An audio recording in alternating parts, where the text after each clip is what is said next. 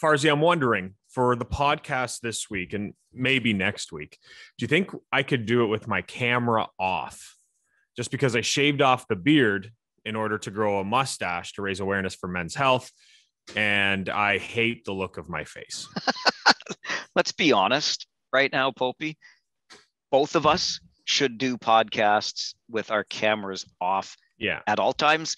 We should probably walk around with paper bags over our heads, which, by the way, fans did at a time, not just at Maple Leaf Gardens in Toronto, but at the Kitchener Memorial Auditorium. It happened back in the not so heydays of the Rangers franchise. It's probably a good policy for the both of us. And since you brought that up, by the way, you look stunning. Anybody watching on YouTube can see that, as always. Bald head, it's too much skin, man. our skin. Our guest that you're going to hear from in a little bit on this podcast, he and I had hopped on the call a couple of minutes before you, so a little bit of idle chit chat, and he made reference to my haircut being the same as another guy that we were talking about, and I said, "Well, wait till Chris jumps on the call, because then you're going to see another one, because this is what Chris and I are doing." I shaved my beard yesterday in anticipation of Movember. Donate on my Twitter page, all that kind of fun stuff. And I walk upstairs. I didn't tell Kate I was doing it. I walk upstairs. She goes, "Oh," and I'm like, "This is how you really feel about my face." Nice keep it partner. Covered.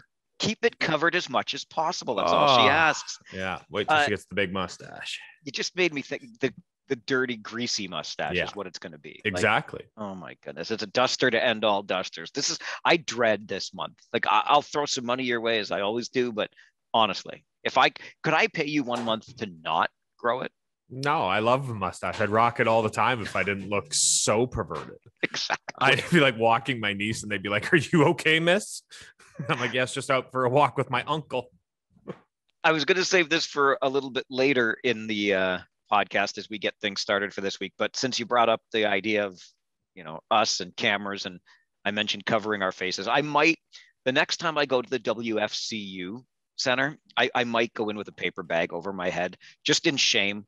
I'm feeling a little bit of the guilt, but it was so I'll just start it flat out this way and apologize to the social media team and the rest of the folks in Windsor. This shocks you. This surprises you. Why? Clip it. Why? Apologizing? Well, I feel admitting wrongdoing. Well, I don't know about wrongdoing necessarily, but I feel a little bit bad. Listen, it was not. It was a much different experience in Windsor. We were just there this past weekend prior to recording this podcast, and let's just be honest, the broadcast location, if what we had was a 10 and it was pretty close, we've now got about a 2 when it comes to the setup in Windsor. And it's kind of unfortunate. And it left us in a really tough spot when we had to set up our gear, and the way with the connection only allowed us so much room to move away from one end of this broadcast location. So I shared a picture on social media at @Farwell_OHL for all the fun and games around the league for the year, but of a partially obstructed view from the broadcast booth. We did, shift a little bit and make things a little better, but it doesn't change the fact you got to lean forward to make sure you can see one end of the ice. And it was just, it wasn't the perfect night. And I think these guys, who I didn't know at the time, were the Windsor Spitfire social media account guys who were sitting, I don't know, maybe 20 feet down to our right. And I guess they saw my post, and then we went back and forth, a little bit of a dueling tweets for a while. Guys, I'm sorry. I didn't mean anything by it. We survived. It was a little frustrating getting set up in the new location. Don't love the new location. I'm not going to lie to you. But we've talked on the road about habits, and you may be an extreme creature of habit. And when things tend to not be normal and what you're used to, it bothers you a great deal. Put it this way, that's true. That is very true. And more as I get older, and I honestly, as a personal shortcoming, I work on this. Clearly, I still need a lot of work. But our old broadcast location in Windsor was so good, they're converting it into a luxury suite. So that's what we had. And now we've got, I don't even know what to call it really. It's like if you've ever been to Hamilton to go to the gondola at Cops and you have to go across that catwalk to get there. We're basically on that catwalk. Mm-hmm. That's where we broadcast from now. It's fine. It does the trick, but it is fine. It was much different. And you know what? What? We're back. That's what I keep saying. I know, we're back. But damn it, can I not have a bad night? Months. Can I you have can. Okay, I did. Sure, but just on this, for people who are watching or listening, we did not talking about this at all before doing this podcast. No. But I mentioned the creature of habit, and maybe you got it from working with your former partner, Don Cameron. Can you please tell the creature of habit story when you started working with Don and wanted to carry the heavy box? Oh my gosh. Yes. Okay. And I've got another one to follow that up on. Sure. That's a good memory, Poper. Yeah, thank you. So the box that our gear that we take from broadcast location to broadcast location is housed in is I've always joked that you could drop it from the International Space Station and it would land on Earth completely intact. Like it is heavy duty, and emphasis on the heavy. It is not a light piece of equipment. So I would always see when I started working with Don, and this is more than 10 years ago now, but he would have been in his 70s at the time. And he would always carry this box around. So he would never say anything, of course. And I'm just going to be, look, not only am I the rookie, I'm also, 40 years his junior. I'm going to 30 years. Anyway, I'm going to carry the box. It's just the way that's going to be. So I would make sure that I picked up the box every time, got the gear all set up, etc. before a game, even on home games. And it got to the point where I realized he started going to home games earlier than me, so he could get the box and he could take it all the way up to the broadcast booth in Kitchener and he could set it up. So it became, in the beginning, it was almost like a little contest. The next thing I know, it's 3:45 on a Friday afternoon. And I'm like, I can't go any earlier. Like, how much earlier do I have to go to the rink to beat this old man to the rink so he'll let me carry the gear and set it up? So I learned my lesson then, and I got out of the way. I'm like, you know what? Much like I think you have begun to learn. Yep. Farwell's being particular in this case. I'm like, this is Don's thing. Part of his game day routine is getting to the rink, carrying that heavy gear up to the booth, setting it up himself. That's part of his ritual. He gets to have it. And then we made the compromise on the road that we take turns. One of us carries it into the arena. One of us carries it out. And then eventually he just let me carry it all the time. But for home games, don't get in the way. Don gets there plenty early. He's got his way to do it. He'll carry it upstairs and set it all up. And like I said, I would have started going to the rink at 3:30 in order to beat him to the rink. And it was just so funny to notice that he was going earlier than me because he didn't want me to take that gear. The other time it hit me. Just real quick, I would have loved to have been a fly on the wall in the room the first day he shows up and you already have the gear set up. I bet you set him off on an inner fire, like just furious at you. You're probably, I don't know.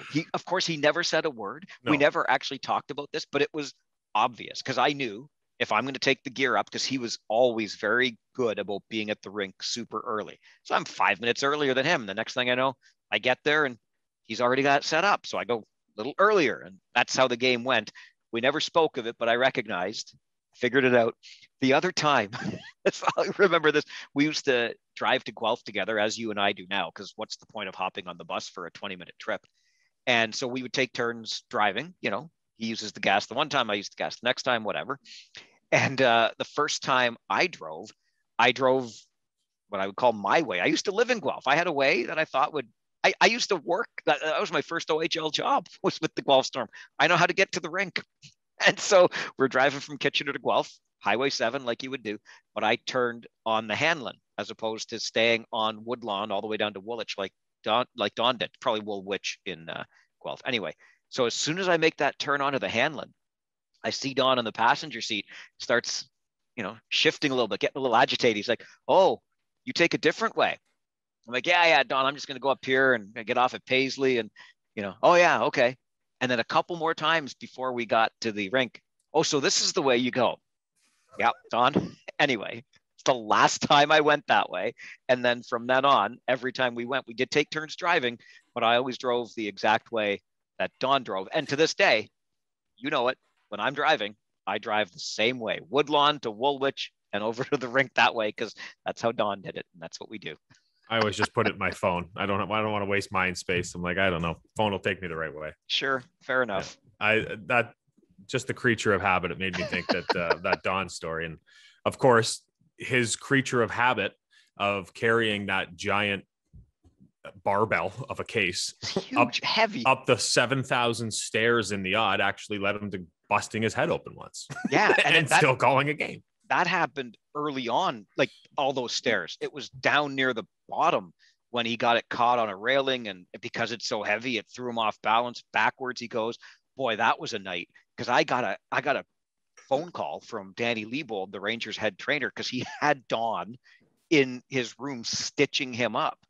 And so I get there. The first place I go is to the room, and I'm telling you, like, the Don was a mess. He's got blood still coming down his head. He's got blood on the shirt, and 70 something again in his 70s. Yep. And he's got no plans to not call this game. And again, because he knows now though that he's stuck on the trainer's table until he's done being stitched. He gets cleaned up a little bit. So I have to pick up some of the slack, if you will, to get the pregame show ready, which I don't give a tinker's darn about. I'm watching Don. I'm looking at blood on his head. I'm like, dude. And so, but he was frustrated then because he knew he couldn't do his usual job. I said, Don, you stay here. I'll come back and check in with Danny in a little bit. I got everything taken care of. I got to have to take the gear upstairs and set it up and all this stuff. And anyway, must have been pissed. Oh, but the man called the game, and one of Don's traits was that he always stood during games. He stood through the whole game. In fact, can I tell this story too? That reminds me of the night that he didn't stand. And so that was so strange. Like, I knew he had been sounding a little bit, Don, I love you. Honest, I do. But I'm going to tell the whole story here, whole thing. His voice had sounded a little, you could just tell he wasn't quite himself. And then all of a sudden this night, he was sitting during the game. And I'm like, okay, something's going on. And I would always like, things okay? How you doing? Just, because when I noticed the difference in his voice, everything was, no, it's fine. So this night again, I'm like, how you doing? Well, I don't know. If there's a flu, it's cold. I don't know. He's sucking some cough candies and he's sitting down. This was a Friday night. On the Saturday, we were scheduled to go to Erie. And I got a call that morning about 9:30 on the Saturday morning. And Don was at St. Mary's Hospital. So he phoned me because again, what's Don's number one priority? Call me, make sure we're covered for the game. You're gonna have to get somebody. I'm not going to be able to go to the game. I'm like, okay, but now I'm a little bit concerned here because the night before it's cough candies and maybe a bout of the flu.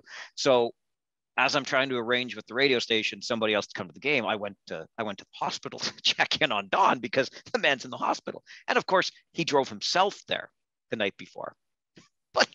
And forgive me because I'm not a doctor and I can't remember what the name of whatever it was. It was some kind of viral infection. But I love Don like a member of the family. He was like a second father to me.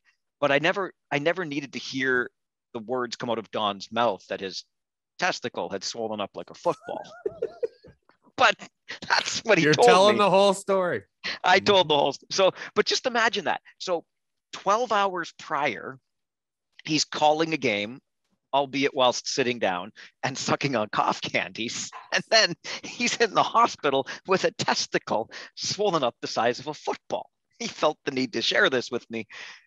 Checked in. The doctor said he's just fine. We got some, antibiotics. He's going to be just fine. I got to get on a bus to go to Erie with some schlub who's now a regional police officer and who's worked with us at the time. And that was that. But yeah, boy, that went in a slightly different direction. It all started with Don and I are a little particular. Yeah, he probably sat down because he felt like he was going to fall over standing up. That's it. So, he wasn't a big fella. 14 stitches to the melon or the squash. That's what the guys always joke about. I think it was Mike Van Ryn was the quote. How's Don's squash? How's his squash? So he gets 14 stitches, calls the game while standing. Whatever viral infection was bothering him to the point that his testicles swelled up like a football, he calls the game sitting, but still calls the game. The next day he had to bail. Listen, we were going to talk about the Sioux. We were going to talk about the road trip up there. We were going to talk about everything. I think this is a perfect intro. Don Cameron ahead of our guest this week. I think we can save the stuff from our trip to the Sioux. We can save our stuff from the trip to Windsor, other than the broadcast position. I think it's just perfect. We had a couple of Don stories, which are always welcome on this podcast. And if you have a Don story, please let us know. We love to hear them. But I think it's just a perfect segue. What do you think? I think you're absolutely right. Again, sincere apologies to the crew in Windsor. I love you. You're doing great work. I don't love the new broadcast location. Reach us on Twitter @_Chris Pope. I'm @Farwell_OHL. Farwellandpope@gmail.com is the email address. Send us ideas, send us feedback, subscribe, like, review, all of those great things wherever you're finding this podcast. And and the of course, OHL stories. Yeah, go to YouTube. Go to our YouTube page. Tons of content on there. We have all of our podcasts we've done. The videos are up there, but we've also done a couple other things. Farwell's doing a thing on Fridays with Farwell. I'm doing coffee reviews on the road. Just did one at Tallulah Cafe down in Windsor. We did the Old Rock up in Sudbury. Let us know what you're looking for. farwellandpope@gmail.com. But we talked a lot about Don Cameron in this podcast intro, and he always was extremely proud of where he came from. The Summerside of PEI, that would be Summerside PEI, the head coach of their junior A team, a former Peterborough Pete, a former Kitchener Ranger, played some semi-pro hockey. Does this guy ever have some stories? And I beg you, Stay till the end. Stay to the end. Oh, the very end. I'm so mad at Billy for keeping this story for that long. We talked to him for an hour. I don't know how he didn't just say, guys, don't ask me the first question. I got a story for you. But without further ado, Billy McGuigan. The first thing I wanted to know, Billy, because I think it took me about 3 tries to coordinate the proper time on this, because I couldn't figure out, you're there in PEI. If it's 6 o'clock Eastern time, what time is it there? Is that like a test that you might have for recruits to the Summerside Caps? If they can't figure this out, they're fourth liners forever. Is that how it would work for me? Yeah, no, it's the old Eastern thing, right? So we don't worry too much about time out here. We're pretty laid back. How did you end up playing for Peterborough? How did I end up playing with Peterborough? Great story. So I was drafted by the Windsor Spitfires and obviously didn't make it, and went to training camp there.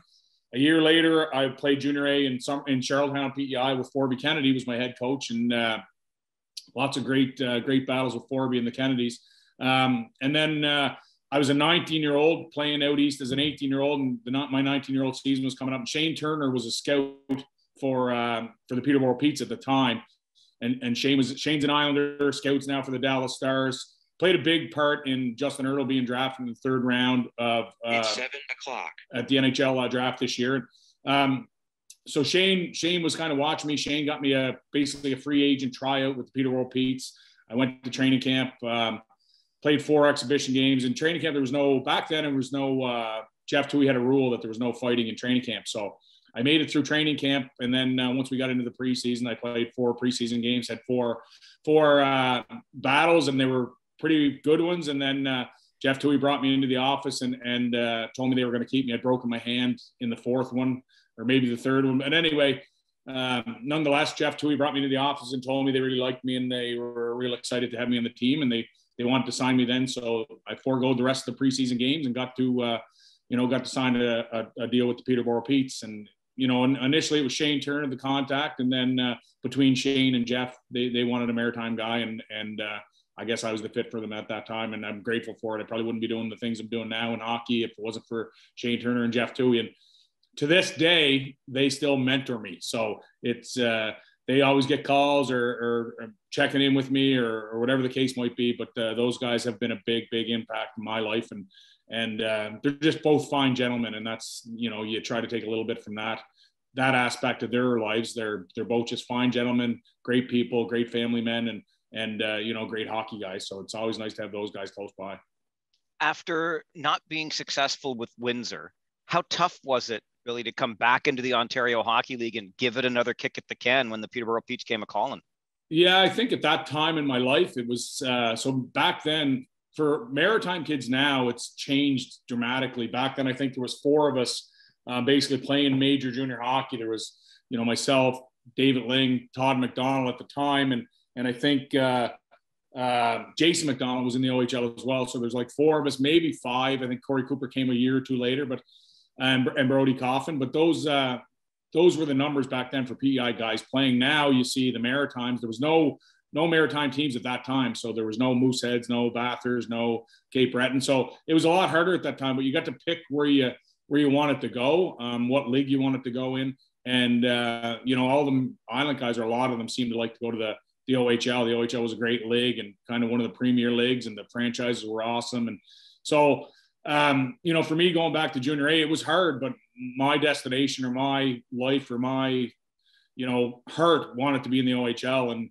I was going to do whatever it took to get there. And then whether that meant to go to Peterborough and, as a free agent at 19 years old and fight my way onto the team, that's what I was going to do. And that's, essentially what I did. But if it wasn't for like a guy like Shane Turner to give a 19-year-old rookie an opportunity, and then Jeff Toohey to sign a 19-year-old rookie at a junior A and PEI, that would have been a little bit devastating. But at the time, the OHL is where I want to be. Junior A and PEI was awesome. Maritime Hockey League was great back then as well. But essentially, I want to play major junior hockey. And really the only stop for Islanders was, in the OHL. It was hard to get into the Quebec League with the language barrier, and out west was pretty far away. So the OHL was really the league you wanted to be in. You had a head coach up there. We've had him on the podcast, Dave McQueen. What was your relationship like with Big Dave McQueen? Yeah, like I said, I only played 14 games there in Peterborough before I was traded to Kitchener. But I love Dave McQueen. He was an old school guy. I mean, we had some great players there. Steve Webb, Jamie Langenbrunner, Matt Johnson was on that team. I had a good friend, Jonathan Murphy, who's now a scout for Cape Breton for PEI. We traveled together with the famous David Ling. We dropped him off in Kingston on the way by. But Dave was a great guy, great old school guy. He gave you opportunity. He gave you lots of respect. And if you did your job, you were, on his good side for sure. With what you went through, Billy, to get into the Ontario Hockey League, and, the travel being a huge part of it, obviously coming from the Maritimes into the O, 14 games with the Petes, and they say, off to Kitchener, kid. What's going through your head at that point? Well, at that time, to be totally honest, I remember the day, I was really good friends with Jonathan Murphy. He's from Prince Edward Island, was with the Peterborough Petes, was a first-round draft pick to the Petes. I became good friends with a lot of guys in the team. Chad Lang was a good friend of mine at the time. I mean, Jamie Langenbrunner, all those guys. Cameron Mann I lived with. So a really good group of guys, and had great bonds with those guys. When it came, it was pretty devastating for me. Obviously getting to the OHL and making it was a task in its own. And then to have the call, you're going to be traded to the Kitchener Rangers. And essentially I was a throw-in in the deal. It was Rick Emmett, Ryan Pollock type trade. And I think I was the extra guy that Kitchener was looking for, a guy to go in and kind of drop the mitts a bit and, get into the dirty work. And they seen me as a guy maybe that was valuable to them, and Peterborough didn't seem as much value. So they let me go in that trade. And it was, probably was the best thing that happened to me as far as my career goes. I mean, I got to Kitchener, and a day later, coach there, McDonough, was fired, and Jeff Ward came in. And obviously Jeff Ward's an unbelievable coach and person. And, I got to play under him for that season. And, it was hard to leave Peterborough, but I think, looking back on the situation, looking back on the trade, I remember crying to Jonathan Murphy, bawling my eyes out, having to leave like Peterborough and going to Kitchener. But when I got there, I got a real good opportunity to play, and I got a real opportunity to show that I could play in the league. And, I again, created great bonds. When you get traded, it's a real hard couple of days, couple of weeks, but usually when you get into another team, you start growing those friendships again. And basically at the end of the day, the more teams you play on, the more friends you have at the end of it. So it helps as a coach, that's for sure. All right, Billy, you've talked about the Maritimes and you mentioned David Ling. Everyone knows people from the Maritimes are these happy-go-lucky, really kind, just everybody wants to be around them. You and David Ling had that tough side to you. Where the heck does that come from? You guys are such nice people, and then you put a pair of skates on, and all of a sudden you guys want to beat everyone up. Yeah, well, I think a lot of the time, a lot of guys back in our era anyway, it was the Kennedy era. It was Forby Kennedy, Gerard Gallant, those types of guys here in the Maritimes that really instilled that gritty island maritime to you. We had coaches that you played against in the Maritime Hockey League like Bill Riley, Jim Bottomley. They're legends in the Maritime Hockey League, but Bill Riley was an NHLer.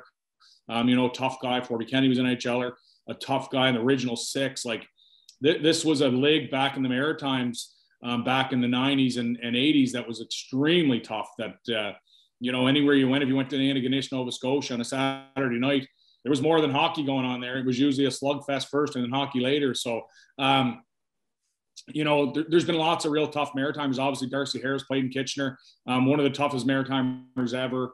Islander as well, actually cousin of my wife's. So that's a little bit of history there. I wore number 14 in Kitchener. He came in after me, wore number 14. I think he was the better of the two 14s and the tougher probably, but I kind of tell him I paved the way for him. But, he had guys like Blaine Fitzpatrick in the OHL, Brody Coffin, David Ling, Jason McDonald, just to name a few guys, but all legit heavyweights and all had that fire in the belly. Maritime guys are like you said, happy-go-lucky. I think we have laid-back personalities for the most part, but when push comes to shove, we're there in the battle. And I think that's just kind of the breeding in the Maritimes and how people out here are. Farzy, if I can just real quick, sure, because it's a perfect follow-up here. In doing research for this interview, I got a text message and it said, ask him which Islander and former Ranger number 14 was a bigger fan favorite. Well, I don't know who that came from, but hey, Darcy Harris all day long, only because he played a few extra years, probably scored more goals than me too. So, okay, I'll take second to Darcy any day. But since we're on the subject, and I think your humility is showing through here, Billy, because you were no slouch when it comes to the ability to mix it up. True or false? DJ Smith and Ed Jovanovski in the same game. Yeah. Well, I did have that night, and DJ Smith, obviously, both guys monsters. I mean, I'm standing at 5'11". Some of my friends would say I'm more like 5'10", but at that time, I was probably 185, 195 pounds, and you look across in Windsor at two guys 6'4", 240. I don't know how heavy they were at that time in their lives, but they're big men. I had a scuffle with DJ Smith, and it was a real good battle right around the blue line in Windsor. I remember it. I actually spoke to DJ a couple of years ago at the OHL.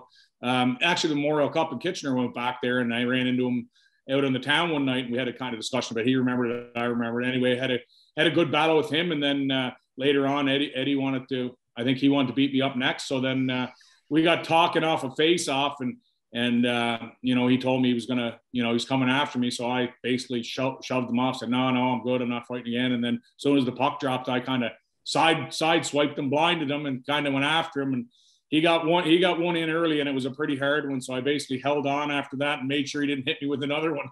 So yeah, I had two battles with those guys, and I mean that was just part of the game back then. It was you did what you had to do. You stuck up for your teammates, and every night was a battle, and that's that's what you kind of had to do to survive back then. I mean, I love that part of the game. I think it's it's kind of out of the game now. I like the game a lot better probably now than in the past, but those were always the fun days, and I remember each and every one of those battles. It was a lot of fun back then, but the game's changed, I think, for the better.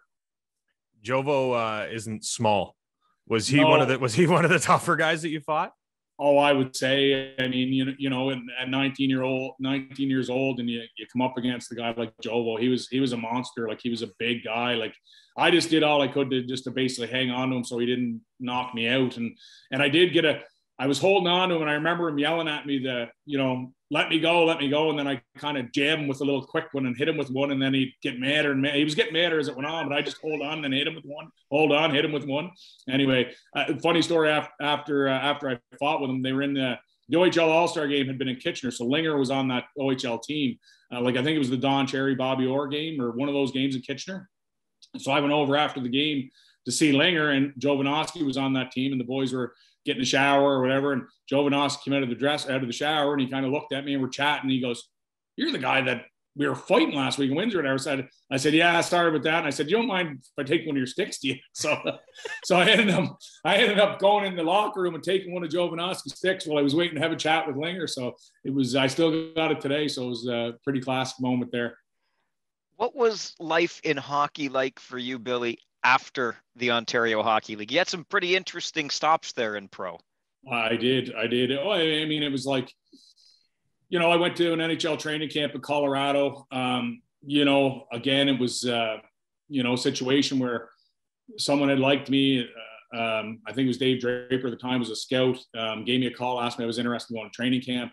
And I wanted to go. So I ended up going to training camp in Colorado, and there was a team back then, PEI Senators were here in the island, and I'd been talking to them a bit too, and they were kind of wanting me to stay around the island and give them a shot. But I wanted to get to an NHL training camp, and I couldn't get to Ottawa's. They wouldn't send me to Ottawa. So I ended up going to Colorado's camp. And again, it was one of those situations where you get in there, you're around all these NHL guys, you get the mitts off, and you're playing in those inter squad games and then some preseason games. And, you do what you got to do. But then as my career went on from there, I went down to the Colonial Hockey League for another Islander. Dave Cameron was the coach in Detroit. My career kind of, for what it was a pretty average career at best. So some time in the minors, got traded from Detroit, went to Saginaw, played that season in Saginaw. Then the next year I went to Alaska Gold Kings. I wish I could take that year back. It wasn't much fun up in Alaska, and we weren't a very good team. And then I spent 2 years in Boise, Idaho, which I absolutely loved. I loved the city, loved the people of Idaho. I've been back there since for a reunion about 5 years ago. Just absolutely loved it. Fantastic rink. The place was packed. It was a dream come true. You play minor pro hockey in like Alaska. Being so far away, we always flew. When I got to Boise, Idaho, we were always on a plane. I never bussed. 3 years I played minor pro hockey in Alaska and Boise, Idaho. I never took a bus. It was always by plane. So it was a minor league destination, but you got the professional NHL vibe to it when you got to fly everywhere and, visit some great cities, San Diego, Bakersfield, all through California. Tucson had a team in Arizona there at the time. Phoenix had a team 1 year there. So there's been, a lot of great cities, a lot of cool experiences. But like I said, I had an average minor league career and bounced around a bit. And then when it was over, it was over. Essentially, I was ready to hang them up, and I didn't see the dream of playing the NHL part of it anymore. So it was time to move on. You mentioned your stop in Saginaw. You look at that roster, there's quite a few guys with over 100 penalty minutes. I'm sure there were some wild games as a Saginaw Wheel. Do you remember anyone specifically? There was some wild games in Saginaw. Not really in specifically, but I remember Jesse Austin fighting Jacques Mayotte in Saginaw. It was a unbelievable fight. Two heavyweights. I fought Dan DuPont there in Saginaw. They played with Thunder Bay. The scariest part of the Colonial League was always going up to Thunder Bay when they had Bruce Ramsey, Mel Engelstad, Vern Ray. Like, oh my God, it was like something at a slap shot when you're, 19, 20, 21 years old.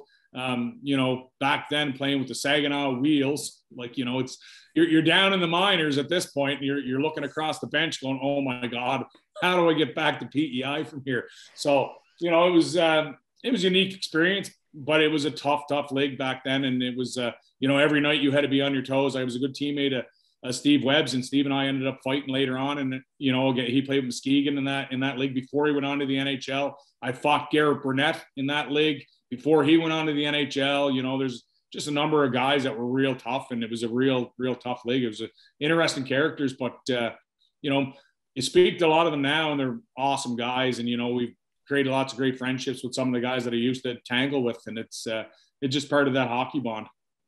You mentioned that opportunity at an NHL camp, which was with the Colorado Avalanche. And that was not just your run-of-the-mill NHL club at the time. You've got Sakic, you've got Forsberg, Adam Deadmarsh. I know a guy that you really admired or part of that club. When you're walking into that room, into that camp, what's going through your head?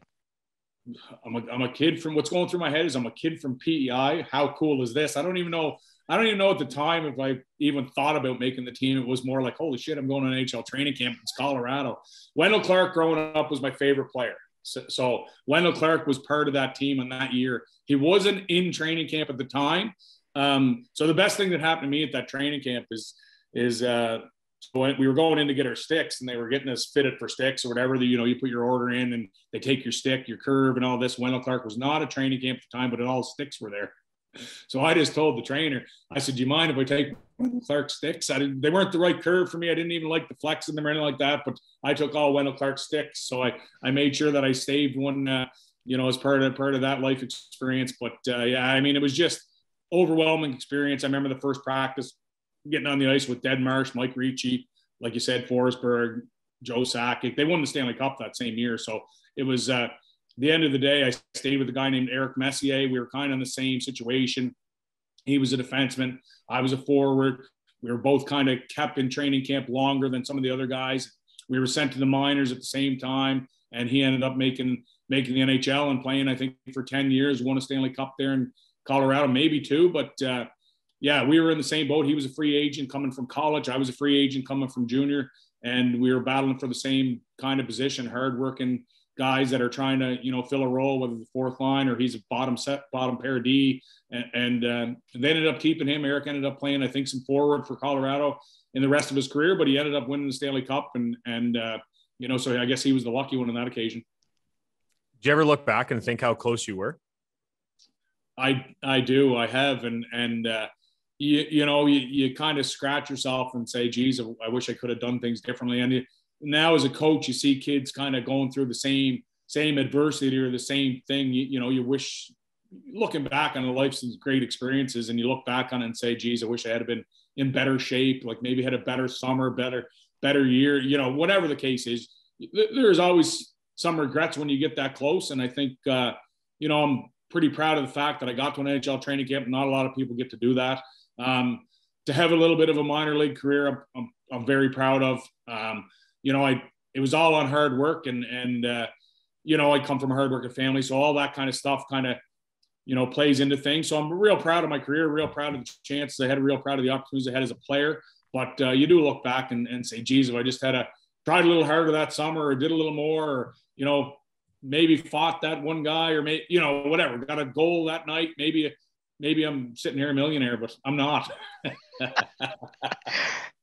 You mentioned coaching, Billy, and that's obviously where you're at today, and you've been doing it for so long. I think you've won every coaching award there is to win on the island right now, but I want to talk about one of the other experiences, and that's the one that brought you into Major Junior again with a real proud franchise in the WHL, the Regina Pats. What led to that coaching assignment? Yeah, I mean, well, first off, I'm pretty well an Islander by heart, right? Like I want to be on PEI, I love PEI, so it's a hard sell to get me off the island. I mean, if the Kitchener Rangers ever come calling, I mean, I guess that would be my dream job. I mean, I'm on Prince Edward Island, live in PEI, so there's the Charlottetown Islanders here as well. But the Summerside Capitals are a storied franchise, and I love being here and I love coaching here. We've started a lot of things here at PEI Hockey School. But back to 2013, we won a Royal Bank Cup. I was in discussions with a couple major junior teams. I've had lots of opportunities to go to major junior jobs as assistant coach over the years. The Regina job, a friend of mine, Malcolm Cameron, was a coach at the time. The head coach there was named head coach. He's a maritime guy. Called me, asked me if I was interested. I was talking to 2 or 3 teams at the time, and I had a cousin. Her name's Karen Voss, and she was living out there and in Regina. And my wife was on maternity leave, and we had an opportunity there that she wasn't working at the time, that we could, maybe take a run at it and see what it was like, and, have a chance to go to a major junior. And the next part of that was the Regina Pats are the most storied franchise in the history of major junior hockey. And I always said, if I didn't take that opportunity at that time to coach the Regina Pats in the WHL, I think that would have been one that I would never be able to get over. So, you just start looking at the history of the team, the NHL players that played there, the community. Saskatchewan has, oh my God, a number of NHL players. They're everywhere. So that was really the driving force behind it. Having a friend as the coach that was from the Maritimes. So having another Maritimer was pretty key. The ability for my family to move at that time was key. Having a family member there was key. And then, the storied history of the Regina Pats. It was, an unbelievable experience. I went there as assistant coach. I ran the defense, became real good friends with Josh Dixon, who was the other assistant coach there. We were picked to finish last in the league in the pundits start up to the season where they kind of give ratings on teams, and we were picked to finish last, and the Pats haven't won a division in a while. And we ended up winning the division, the East Division in the WHL. So it was an outstanding, situation to be in. We obviously got bumped in the playoffs, but just to have a regular season like we did, and there's a banner hanging, East Division champs, 2013 Regina Pats, that I feel privileged that I had the opportunity to help raise. So it was a great experience. I had another year of my contract left there. I was dealing with some issues back at home with my father at the time was really sick.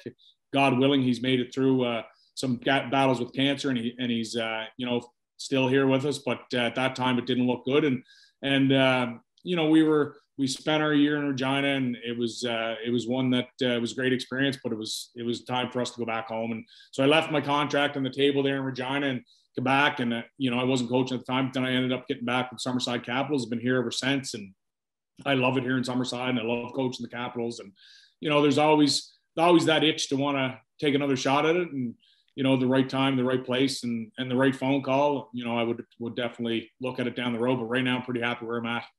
Real quick, Chris, excuse me for a sec, but just to follow up off the ice, and I know Alaska, we already mentioned, Boise, Idaho, but as an Islander, what are the Canadian prairies looking like to you at the time? Pretty flat, pretty cold. No, it was I liked the West. It was a great spot, great opportunity. And it's a nice place. People are nice out there. They're a lot like Maritimers. People from out West are nice people. They take care of you. They can't do enough for you. I mean, it's just a bigger version of people from the Maritimes. I think they're, for the most part, they're real humble, real nice people. And, I fit in well there, and I really liked it. You mentioned Summerside. It's everyone knows about the Capitals. It's been around forever. The coaches that have went through there, you mentioned Gerard Gallant, Turk coach there. Do you ever look around and realize the coaches that have come before you there? Absolutely. I do it almost every day. I mean, it's I'm lucky and fortunate. I think that's what kind of draws me to stay here in Summerside, is a big part of it. It's, I've raised a family here. I have a 13 and 14-year-old, 2 daughters, and I have a son that's 8. And we got a hockey school going here now in Summerside, Tenacity Hockey, and with the Gallant brothers, Alex and Brett Gallant, who play in the American Hockey League, and Eric Morency, who's my goalie coach with the Capitals. We started a hockey school here. So we're building a lot of things here as a family, and I look at, we have some pictures on our walls there, like Darren Langdon played here, good friend of mine, talked to quite a bit. Turk Gallant was a coach here. Grant Saunier brought the Stanley Cup into my office this year, won it with Tampa Bay as a scout last year. Doug McLean coached here. Jim Clark, who's the head scout for the Ottawa Senators, coached here. So just to name a few, Gordon Dwyer is now, former NHLer, is now coaching St. John Sea Dogs. He coached here in Summerside. So the number of, professional hockey coaches that came through here is phenomenal. And I like the history. Like I said, when I went to Regina, it was a lot to do with the history. I'm a history buff myself, and I just love the fact that Summerside's such a historic franchise, and there's so much history here. And we're just looking to try to build on that history. And I love it here. I love coaching here. I got a great general manager with Pat McKeever. I think as a 1-2 punch, we're, as good as anyone in the game. And we work tirelessly to build our program, to get the kids to the next level. And it's, it's been pretty rewarding here in Summerside. So I love it here. And it's, the history's on the wall, and every now and then you scratch your head and go, can you imagine Gerard Gallant, he's coaching New York Rangers, has coached here in Summerside. So, it's a pretty special place, that's for sure. Do you have a relationship with Turk at all? I do, yeah. And we, talk from time to time. I'll send him a text or whatever. We follow, obviously he follows the Capitals. All those guys do. I'll talk to Doug McLean and Turk from time to time, just by text or even by phone calls. Usually Turk will give me a call when we lose a few and, torture me a bit that where was I this weekend or whatever, His son coached with us the last couple of years, Jason Gallant. He moved on. He took a head coaching job at the major midget program here, but Turk's son was here with us for 2 years. So I have great relationships with all those guys, and they're a phone call or text away. If I ever need a question or if I ever want to talk hockey, they're great people, they're great mentors, and they're great Islanders. So, they're just like anyone else. If you want to talk hockey, they love it and they'll talk hockey. Farzy, I just had to ask that just because I feel like everybody from out there has a relationship with Turk. Like, I imagine him being like, what's the guy's name from Great Big Sea who just walks around like nothing? Alan Doyle, sure. Yeah, I imagine Turk just walking around. Everyone's like, there's Gerard Gallant. Well, 100%. He's certainly the most well-known probably Islander here for sure. And again, just like, when I talk with Shane Turner, Jeff Toohey, guys like that, like just such humble people. Like Gerard Gallant is, as humble as you would ever meet. He's a super guy. He's, always gives time to everyone. He drives around Summerside here, and when he's off time, he'll take a spin around the community and just drive his car around. He'll play cards on Friday night with his buddies that he had for 50 years. Like he's just one of the boys when he's here, and he's very well known, very well respected. It's pretty special to have a guy like him around. Well, it's funny, we're talking about these relationships of fellow Islanders, and I know we go back a few years here, Billy, with the stories of your time in Major Junior, and it was only part of a season in Kitchener, but I can't think of Summerside without thinking of the late, great play-by-play voice of the Kitchener Rangers and Don Cameron. He always said he was from the Summerside of the island. That's how he described Summerside. But did you have any relationship with Don in your short time in Kitchener? I did. I had a very good relationship with Don, that extended from the time I played right up to the time he passed. I had lots of conversations with him, even, years later. I tracked down a number, or he tracked down me, and we'd have just a chat on the phone and talk. And when I was back there, the first place I went when I went back to Kitchener, the Memorial Cup year there, I think it was 2003, somewhere around there when they hosted. Anyway, I was back for the Memorial Cup and to see some of my old buddies, Dave Blitzky and Dylan Seek and some of those guys, and we were hanging out. But the first stop I made that night was right up to the gondola there, up to see Don. So when you're from Prince Edward Island, I don't know how to explain it best, but when you leave Prince Edward Island and you see someone from Prince Edward Island somewhere else, it's like immediate bond. It's immediate conversation. It's you almost look for that island banter, and you want to always make that connection. It doesn't matter where you are. It doesn't matter if you're at Regina and you meet someone that works in the oil field, and they come up and say, "Hey, you're Billy McGuigan, you coach Regina Pats. I work in the oil." Well, we have an hour conversation about the island. Like it's one of those things. It's a small little province here, and when you see someone from home, it's always pretty special, no matter where you're at. You mentioned people from out there. I can't read Gerard Gallant's name without hearing it in Darcy Harris's voice. I just love the way Islanders say his name. Anyway, another former Islander, if we can get personal here for a second, told me to ask you about the night before your wedding. What happened the night before your wedding? Listen, those guys, some of these, David Ling's lucky I don't tell all the stories right now. So anyway, I will tell this story. It is a pretty good story, I guess. So I was in David's wedding. He was in mine there back, many years ago. But so we went to O'Leary PEI, where Darcy Harris is from. So the night before, I said, my wife's Tammy McGuigan, or Tammy Smallman at the time, was we decided to get a couple campers, and we stayed at Mill River Resort. So my guys that were in my wedding, there was 6 or 7 of us, all hockey guys. Brody Coffin, Trevor Burr is a scout for the Islanders. Brody Coffin, played OHL hockey, played pro hockey. Real good guys, and we decided that we would go out to Mill River for the night. And as the night went on, boys want to have a few beer, right? Like it's one of those things you want to have a couple beer when you're with the boys. So it's the night before my wedding. My wedding's at 1:00 p.m. on the next day, on the Saturday. So as the night goes on, we decide, okay, let's take a walk down to this little bar that's down the road, and so we did. And I guess it was, 3:00 in the morning by the time we got back to the campers. And I'm getting married the next day, so I'm trying hard to get to sleep. And this is coming on 5:30, 6 o'clock, and I'm like, boys, like, come on, like, I got to get married tomorrow. Like, we got to get this thing straightened out. Like, I haven't slept yet. So from there, I decided to go. We decided to get them up and go to breakfast, because I was sober at the time. Like, I was done. Like, these guys were still kind of drinking, and I couldn't get them to slow down. I couldn't get them to stop. So I was like, this is going to be a disaster. So I said, well, let's go into the hotel and get some breakfast. So I go into the hotel, and they can't find Linger. So I'm like, where's Linger gone, boys? And they're just kind of laughing. I don't know, like, where's Linger? And they're all still half gassed, right? So I got them down. I got them sitting down to eat breakfast. So I'm like, okay, I'm going to check into my hotel room and get a couple hours sleep. So I go to the front desk at the hotel room, Mill River, and I said, hi, I'm Billy McGuigan. I'm the groom for the wedding at 1:00 today. I was wondering if there's any way I could check into my hotel. These guys are still drinking. I need to get some sleep. And they go, Billy McGuigan already checked in. I was like, what? So anyway, long story short, Linger went to the front desk about an hour before me, got my hotel room key, told him he was me, and went to sleep in my room. So locked me out. Anyway, I get in a little later, but that was the story of my wedding night. He's quite a cat. I was also told to ask real quickly, Farzy, if I can follow this up. Was there something to do with your boxers the next day, the day of your wedding? Wow.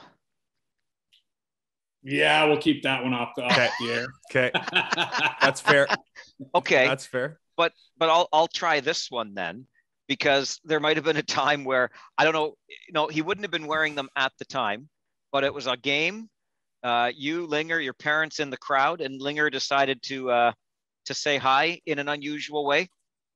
Yeah, so Linger's always up to no good, of course. And then my parents come up, and I'm playing in I think it was a preseason game with Peterborough Pete. So I'm trying out for the team. So first of all, he's going by the bench every time I get on the ice. And he's telling Dave McQueen, "What are you playing that guy? He can't skate."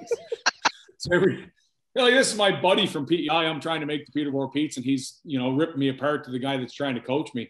Anyway, so long story short, my parents are behind my bench, which back in the old Kingston rink, he's like across the rink from the other, like the benches are across from each other.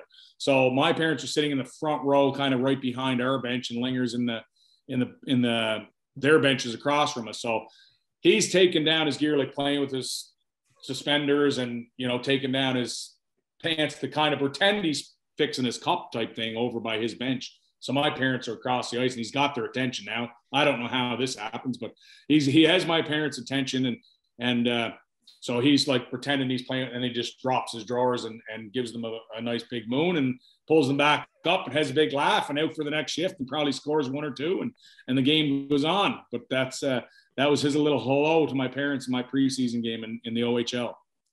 He told me that he used to call your parents at like 3 a.m. just to see how they were doing. All the time for many, many, many, many years. Why? Yeah, just to check in 4 o'clock in the morning, having a few drinks. How's your parents doing?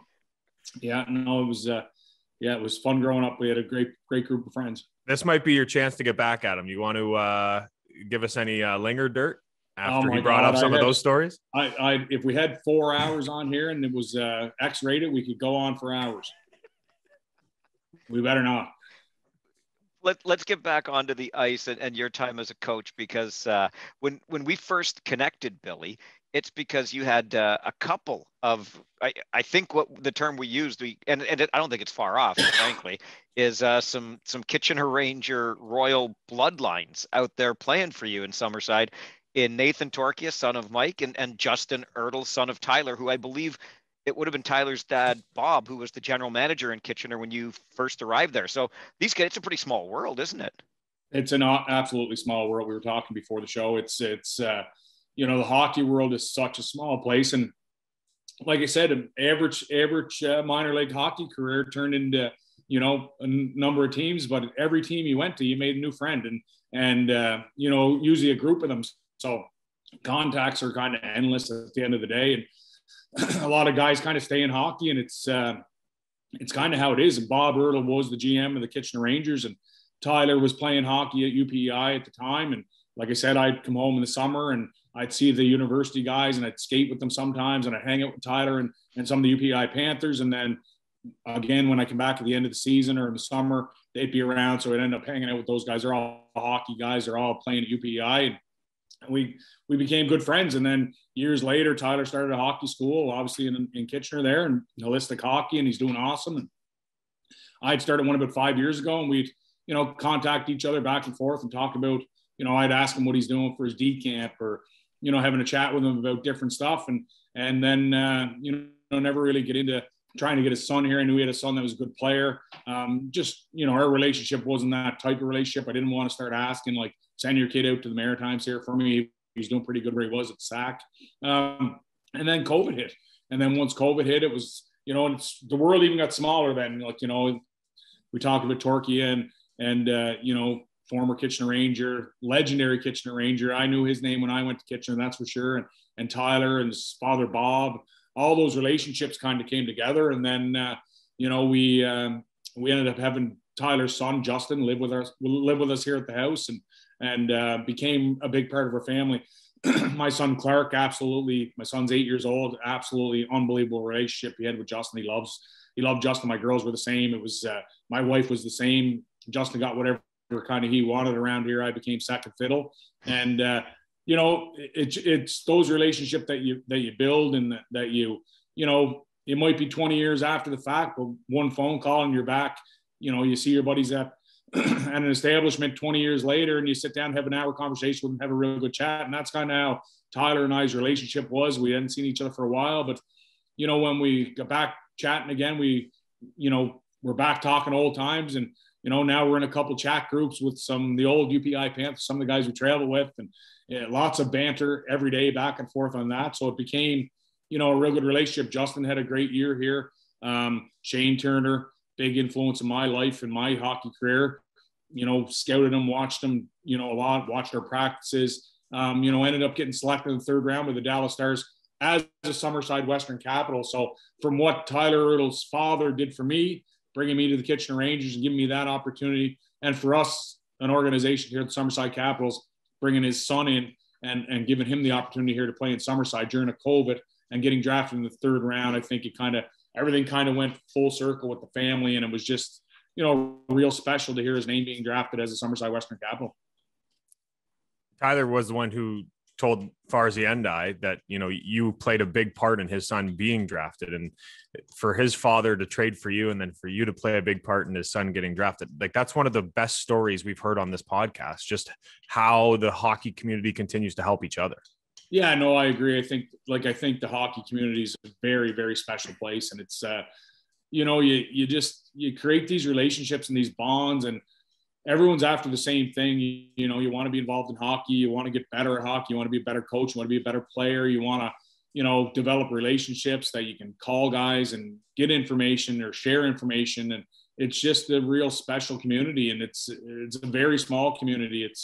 It's hard to describe to someone that's not on the inside and that doesn't really know, how hockey works and how small of a community it is. Like, I went to the NHL draft 2 years ago. We had a player, his name is Jordan Spence, that played in Summerside, was undrafted in the Quebec League, played with us as a 16-year-old. So he was not drafted to Major Junior. He played a season with us. So the following year, he was drafted to the Moncton Wildcats as a 17-year-old, played with the Moncton Wildcats, was an all-star defenseman, was drafted in the fourth round by the LA Kings the very next year. So his father and myself were really good friends growing up, and we had a special bond as just hockey friends and buddies. We played against each other. We were always friends with exact same age. So when he got drafted, I had the opportunity to, go out to BC, out to Vancouver, and watch the kid be drafted to the NHL. So it was a friendship that, developed over 40 years of hockey with his father. And then just to have the opportunity to see his son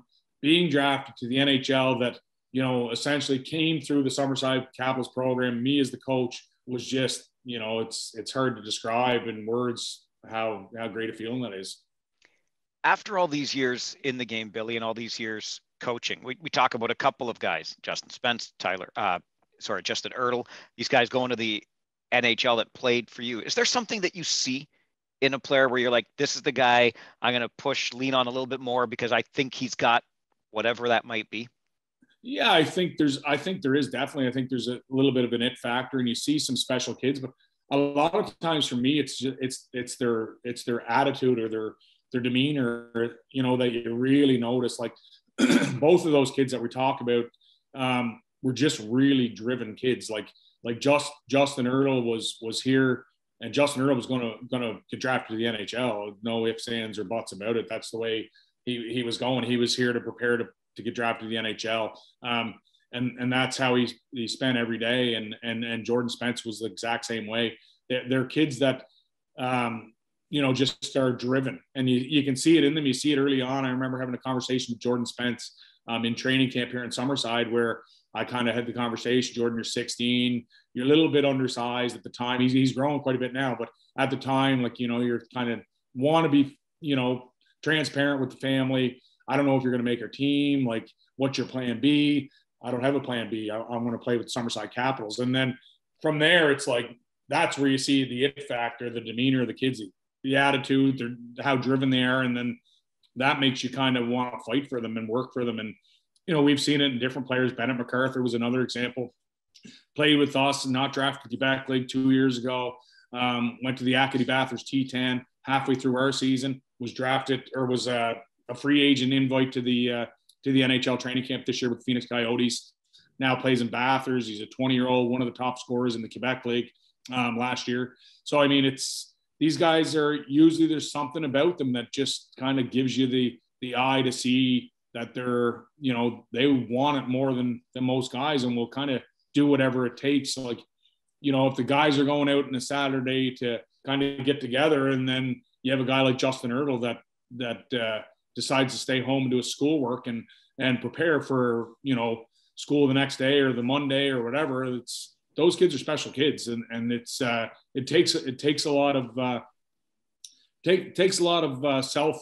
self-management and time management to do that. I got a fly here. It keeps coming on my screen. Anyway, yeah. So Justin would pass up opportunities sometimes, you know, maybe to hang it with the guys to get his schoolwork done, because he knew, you know, come Monday, it was back to a busy week of hockey, and he wanted every second of hockey he could get. And, you know, those guys are special kids, and not every kid can do that. Not every kid is built that way. And, you know, the special ones are. That fly just wants to be a fly on the wall for when you call David Ling after and give him crap for some of the stories he told us. Yeah. We've been in talking with Linger on this podcast, and we talked with Darcy. Those are two of the guys that I thought from the East Coast that almost liked fighting. Were you a guy that enjoyed it, or were you a guy that was going to the rink every day going, I don't know who, or like player X, I'm going to have to fight him tonight?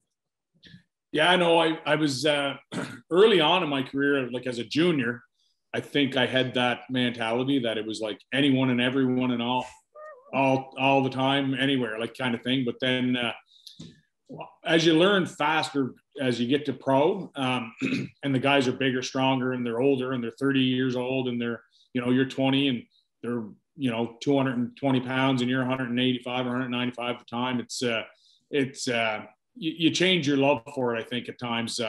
Darcy Harris was a special breed. He's a big, strong guy. He's, you know, comes from O'Leary PEI, farming community, farmer by trade for his family. He's a teacher, but, you know, he grew up, you know, good old PEI farm boy. And you know, he had another level of toughness that, you know, not a lot of guys have. And Linger, on the flip side, Linger was a guy that would drop the gloves at any given moment, any given time with anyone, because he was causing so much trouble on the ice that he kind of had to do it. So I don't know if I would say I liked it. I didn't hate it, but it wasn't something that I woke up in the morning excited to do. Obviously, when you're reading the program and you're sitting in before a game, you see guys like Jock Mayotte, or you're at Jovanovski's or Aaron Downey's. I had a fight with in the Maritime Hockey League, guys like that, Steve Webb. Like these guys are pretty tough guys and pretty able. So, you know, that to have them, you know, coming after you, you know, that's, you know, you better be ready, and the nerves are always there. So, you know, I don't know if I'd say I liked it. I didn't hate it, but, you know, it was something that I think I had to do to stay in the game. You mentioned earlier, Billy, that you think the game is in a better place today than it was when fighting was so much more a part of it. And Chris and I, so many people in the game have had that conversation. But as a coach now, how do you change that mindset? How have you evolved in the game to coach kids where that's not a part of it, where when you were playing, you might have approached a certain play a completely different way than you coach kids to approach the play now? Listen, 100%. Like the game has changed dramatically as from a coaching perspective. I mean, from a player's perspective, back in the 90s, it was a totally different game. And, you know, you get to it now where it's, you know, as a coach, even when I got into coaching, even 5-10 years ago, you still had that intimidation factor. You still had that, you know, you could go out and you know, you might have, if you have the toughest player in your team, he can maybe go out and intimidate them, or that's kind of gone. I think social media for me, and, you know, this is just my opinion, but social media, I think for me, has played a major factor in how kids, you know, see opponents now. It's like a lot of them know each other via social media. A lot of them go to the same development camps. You know, if they're Maritime kids, you see development camps throughout the Maritimes. They probably attend one or played in some type of showcase with guys from other provinces, and then they become friends. So when they get to junior, most guys, like, 80% of the guys in the other team and you're friends with them. So it just kind of became a thing where there's less fighting. The intimidation factor is kind of gone.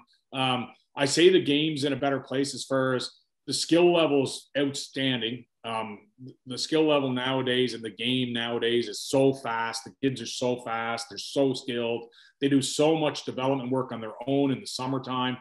Their next level skill, like even junior A to major junior to major junior to the NHL, these kids are as skilled in junior A. They might not, execute a play quite as quick as a top guy in major junior, top guy in the NHL, but they're doing it at a pretty good clip, and they're managing the puck differently now. You hang on to the puck, you make plays, there's less contact. But so that side of the game has really changed. But I really do feel there's still a place in hockey for the odd good tussle. I mean, there's a lot of things that happen in games now where, you might get a deliberate cheap shot or someone gets hit kind of dirty, or, the way things are kind of going. Like you just got to be real careful on the situation you put yourself in. If you're a player, I don't like the stick work that's in the game now. I think the refs can do a better job managing the game. It's certainly evolved as a game, and I think there's still a place for hockey in it, where I think if you do something cheap to a guy on the other team, I think you should have to still pay the piper type deal to give, police the game on your own. The players at the end of the day are essentially playing the game. There should be an opportunity for them to police the game, to put another player on an opponent's team in check type, so to speak. And that's something that I still think that is offered in the game, but you don't see a lot of it. I often get a kick out of the kids that, there was a scrum in the corner and no one dropped their gloves, but three guys went to the penalty box, and you're sitting in the dressing room after the game, kind of just overhearing the players talk. Did you see that fight? Like what fight? There was no fight there. But they kind of, look at fighting now as like, a good scrum in the corner where they, they're punching each other with their gloves and helmets on type deal, where my thoughts on a fight back when we were playing, it was like, yeah, there was a brawl. Everyone in the place had their gloves off. There was guys jumping you from the bench. Like it's totally different. But I think it's cleaned up the game a lot. It's safer for the players. And, I still would like to see a little bit more of that, being able to pay the piper type deal. But I like the way the game's gone. And as a coach, totally different mindset as a coach now. I've evolved so much as a coach over the years. I think I had to stay in the game and to have success. I think there's the times that, getting on the kids, yelling at them or trying to intimidate them is totally gone. It's you gotta build relationships. I think I've mastered the relationship type of building. I think as a coach, I feel that, I get the best out of my teams that I can get. I think, I've done a good job evolving as a person, as a coach. I think maturity and, getting older, some of that happens automatically, but I think you have to take a look in the mirror at some point and, evolve as the game has. And, you're always learning. There's never a chance that you're not learning. I learn, my son plays novice AA and my daughters play Bantam and midget. And, I go to a game and I see something in the game I might learn, like, or I listen to a coach from the novice team talk about a situation. Like it's just, you're always learning. There's always ways to evolve, and there's always ways to get better. And I love coaching. I love being here in Summerside, and every day you work for a championship. That's why we do it. And every day's a new day, and every day's an exciting day. Quick follow-up on that: evolution, maturity, and watching the game. Sometimes you think maybe the referees aren't managing the game the way you would like to see them manage it. You ever been tossed? I have not been tossed in quite a while. In quite a while. Yeah, quite a while. But it's been a few years. But yeah, I've been tossed in the game, but not for a long, long time. What'd you say? No, I can't. I don't know. I can't remember. It's a long time ago. If we can go back to your playing days, you mentioned that time in Colorado. The first inter-squad game, do you remember who you lined up against? I do. I lined up against Adam Deadmarsh. And I think, all right, he might have been on my line. I lined up against Owen Nolan in one of them. And I remember being pretty nervous and, kind of saying something to him like, geez, like, hey, the awkward, like, hey, how you doing? He kind of gave me a tap with the pads. He said, just play, kid. Like, okay, sir.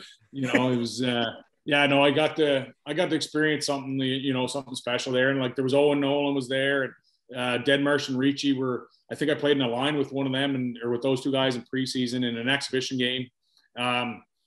Rene Corbet was there. Like, it was just a special time, and unbelievable team, and to see them go on and win a Stanley Cup was pretty amazing. Did you get to spend much time with Joe Sakic? I did not. No, I did. I went out one night. We went to a ball game. It was Colorado Rockies and Atlanta Braves. I think it was a playoff game. It was, this is many, many years ago. And I did go with the veterans, but I don't even know if I had a conversation with Joe Sakic. I did talk to Adam Foote a bit, and he was a really good guy. I actually met him here in the island a few years after that on PEI, but yeah, no, not a lot of time with the big boys. No, that's a big boy, Adam Foote, for sure.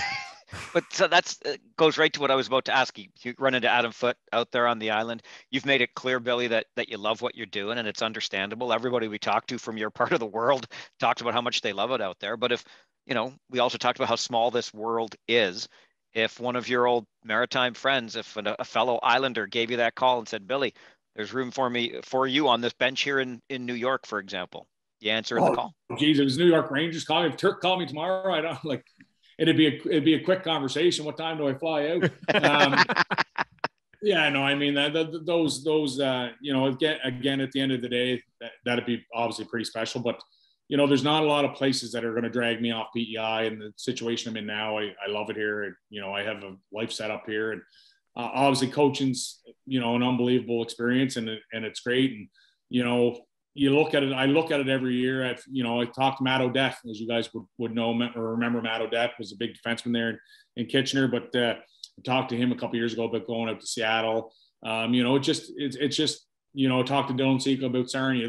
There's different opportunities that arise, but then you got to look at the big picture and say, okay, so now how do I do this? Do I move my family? Do I take a leave of absence? Like, how does your life work? Like, from having a 13 to 14-year-old daughters to a son, and some coaches have taken the opportunity and sacrificed, and have chased jobs and went all over the world and coached and come back home in the summer with their families and kind of leave them home. But that wasn't something that I seen that I wanted to do when I was in Regina.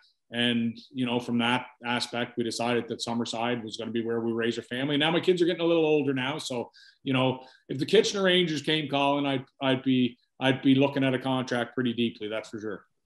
I can't believe we didn't ask that. And I hope you see that contract one day, just for the record. But I can't believe we didn't ask it. What was it like having the Stanley Cup in your office? You mentioned that earlier. Oh, it was pretty cool. It was pretty special. So Grant Saunier, was a former coach of the Capitals here, he had a day with the Cup as a scout. And anyway, he had a lot of stuff going on that day. He had, showing at the Credit Union Place, the rink here in Summerside, beautiful facility. He had a showing there, and he had some family things going on. And he ended up extending an invite to myself and my general manager, Pat McKeever. And so the Stanley Cup was inside the rink, and like the public was allowed to come see it. So Grant was kind of doing that. And he asked me if he could take it into the dressing room. Like, he wanted to get it, obviously being a former Summerside Western Capitals coach, coming full circle. Grant has 20 years of professional hockey under his belt, and like scouting. He's been a GM. He's been an assistant GM for Florida Panthers. He's been in the NHL, and he's coaching the minors. Like, so his career was evolved right, but from Summerside. So it was pretty special for him to want to do that. He invited my family and brought it down to the dressing room. We got some pictures in there, and then I just asked him, do you mind if we take one picture inside my office with the Stanley Cup there? So I ended up taking him and my son into my office, and my son's 8 years old, and him and Grant got a couple pictures of it together with the Stanley Cup, and I got a picture with my young fella. So it was pretty cool experience, pretty surreal. Obviously, you look back and at Grant's career, and you're at a place now where I think Grant's maybe, 50 some, and he's been in and out of the game a bit, and to see him, stay in the game and get back in the game, back with Tampa Bay, and then win a Stanley Cup as a scout there and bring it back to his home province. Dreaming every day of this stuff, and that's why a lot of us guys stay in the game and want to be involved in the game and want to be part of the game. I think it's it's moments like that that really, give you the opportunity to stay and, want to work for that dream. Billy, when we were setting this up, you said you weren't sure that you had any stories or stories you could remember. And here we are an hour later, and it's been we could go another hour, I'm sure. Great stories. And as always, a pleasure to talk to somebody from out there on the island. Really appreciate you doing this with us, man. It's great to hear. Yeah, no problem at all. It's great to talk to you guys. I got one more Linger story. Do you want it or no? Absolutely. I'll tell you this one. This was a pretty good one. So Brad Richards, Linger and Brad Richards, and our friend Trevor Burt and Brody Coffin. So the same kind of group of guys that were in that wedding party story that I told you earlier. We went out to Tampa Bay in 2004 for the Stanley Cup final. So Brad Richards, obviously being an Islander, Trevor Burt, scouts for the Charlottetown Islanders, real good friends with Brad at the time, and Brody Coffin. This group of guys were all really good friends with Brad. I was kind of like the tag along that was given the opportunity to go. So we went and Brad kind of, took care of us, got a skybox. His family was there for game 5. A bunch of Islanders were there for game 5. So we stayed. So they lost game 5. Whatever the case was, they were going to Calgary for game 6, Tampa Bay. They had to win game 6. So we stayed in Tampa Bay just for the chance that maybe the Stanley Cup comes back for game 7. So we stayed in Tampa Bay and we, had a week there where they were going to Calgary and we, had some fun and stayed in a hotel. And then they won game 6. We watched it from a hotel room and we were like, oh my God, we're going to be here for game 7. This is going to be unbelievable. So they're coming back now. So Brad Richards is on the Tampa Bay Lightning. We're in his skybox for game 5 and then game 7. So we're sitting in the skybox game 7. The game's, getting close to being over. And the Tampa Bay Lightning had just won the Stanley Cup. We're in the building. We're all pretty young at this time. I don't know, late 20s or whatever. And Linger's still playing. Like a lot of guys are still playing. I'm obviously not playing anymore, but we're all buddies and we're all hockey guys. And anyway, so they win the Stanley Cup. So lo and behold, we're with Brad Richards. He's the Conn Smythe winner. So he wins the Conn Smythe trophy. We're with him. We go down to the rink. We go down to the ice surface. We go in the dressing room. So as the night goes on, we're having a blast. We're in the dressing room. We're popping champagne. We're, whatever. So at 4:00 in the morning, we're still at the rink and everyone else is gone. So we walked around the rink. We went up to it. There was an after party. We went up with the Stanley Cup. We carried the Conn Smythe trophy up, me and Linger and Brody Coffin and Housecat, Trevor Burt's his name, and went up to the bar and, drank out of the Stanley Cup with the players and, had the Conn Smythe around us. So it was just an unbelievable. We met Hulk Hogan. We hung around with Hulk Hogan. Like it was incredible night. Well, at the end of the night, we challenged the Zamboni guys to a hockey game. So we went out with, we wore the Tampa Bay Lightning players gear. So me, Linger, Brody Coffin, and Housecat went out and played hockey against the Zamboni drivers at 4:30 in the morning.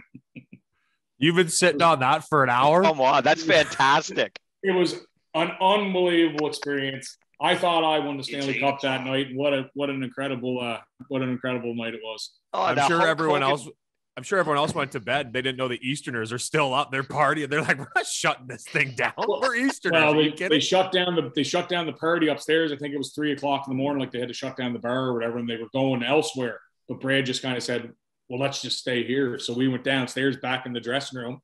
So we had full reign in the rink, and the Zamboni guys come down and had a chat with us, and we were all primed up, ready to go. So we said, do you want to play some hockey, boys? And away we went.